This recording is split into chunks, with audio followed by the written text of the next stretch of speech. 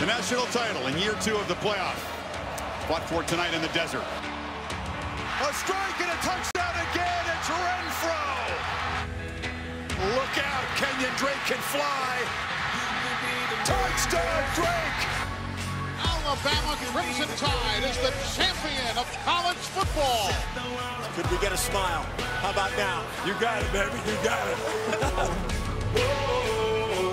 And the sequel equal last year's Classic.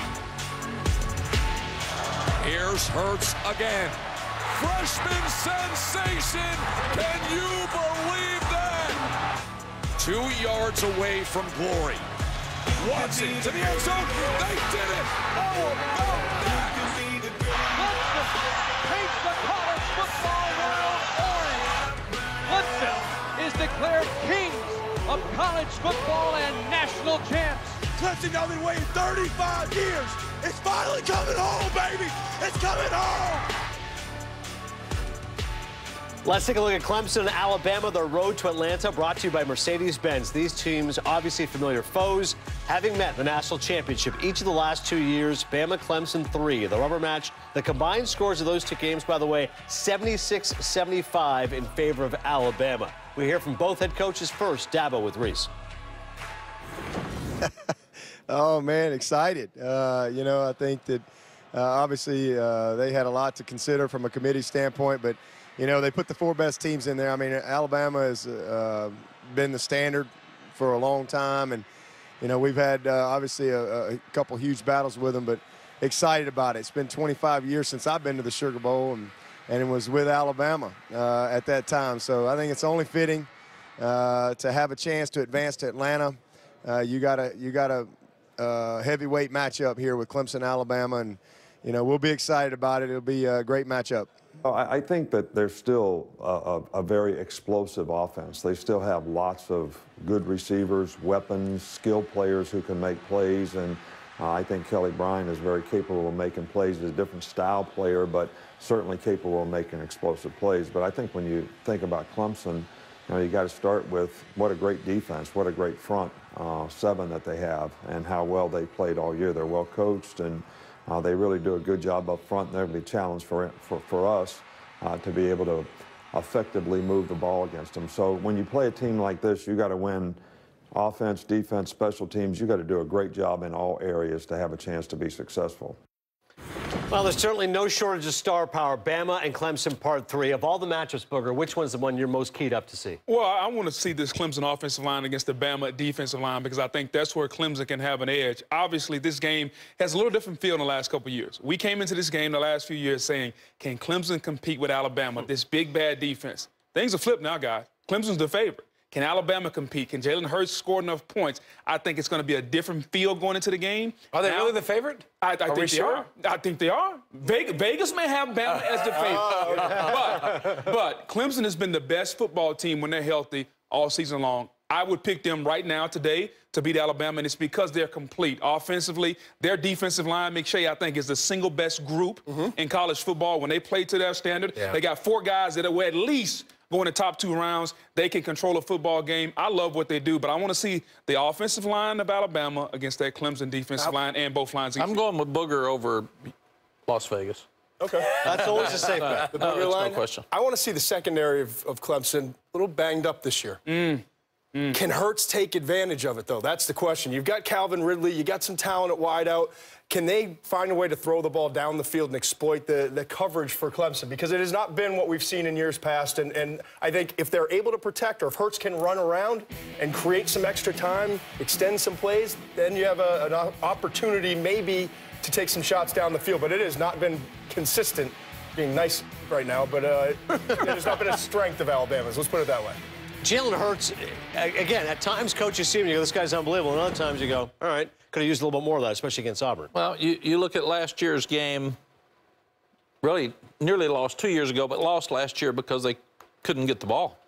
Couldn't keep the ball, got tired on defense. And he scored late in the game, by the way, to give him the ball, and his defense needed to make a stand. He did his part at the end. Well, and Alabama's thinner this year on defense than they were last year. They're not as good this year on defense as they were last year. But it's really hard to run against the Clemson defensive front. And if they can't, I agree with Todd, Jalen Hurts is going to have to play his best game of throwing the ball downfield and beating some man coverage to win the game. And I think on the other side, I want to see the guys that I haven't seen this year for Alabama, the injured linebackers. I want to see them come back and rush the passer, because now they'll have a chance to get in shape over the bowl season. And when they harassed Francois in the first game of the season, you were like, oh, that looked really good. Now, Francois' offensive line was less than stellar and has been for no less than 5 years now, it seems like. But so those guys, can they come back and make an impact? Because I'll say this defense doesn't hold a candle to the last 2 years' defense. Right. Clemson's offense doesn't hold a candle to what it used to look like either. So it's kind of like which strength has gotten worse or been weakened the most to decide the ball game. I just feel like when Clemson looks dominant, though, they're unbelievable. Like that game against Miami yesterday, on all facets, they just demolished them. I don't see that happening against Alabama, but I'm with you. That's why I Is it fair to say that we kind of knew that was coming, though, with Miami? Because Miami kind of looked like they were at the edge of the cliff and ready to fall. You know, Virginia, they struggled. Right. Pitt, they couldn't get it done. Georgia Tech. Turnover chain. Exactly. It's funny you say it about Clemson. I think Clemson,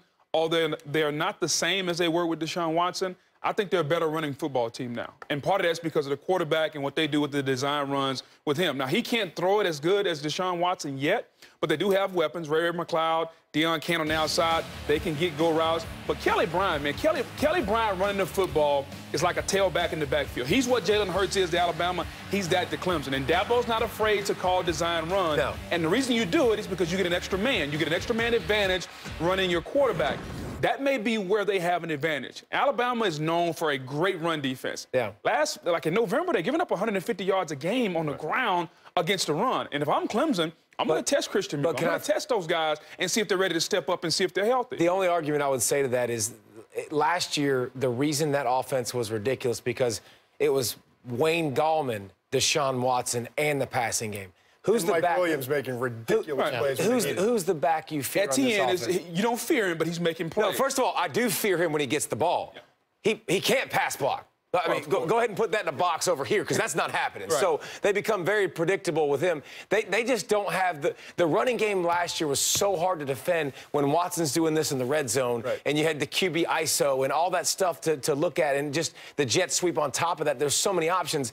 I don't feel like there's a back that I fear with Clemson. So I think the running game's a little bit less potent than it was a year ago. Well, and it'd be interesting to hear, Todd. To me, when Clemson walks out this year, they're going to look more like Alabama than they have the last 2 years.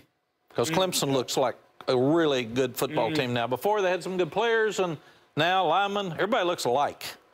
And when you start looking at that, the pressure's going to be a little bit more on Clemson because Alabama's playing the underdog role, got the chip on the shoulder. They didn't even want to send guys. They don't think we should be here. Lost to them a year ago. I mean, the list goes on. I mean, so Coach Saban's got the perfect edge to create, and Dabo's the best at saying, we're not very good.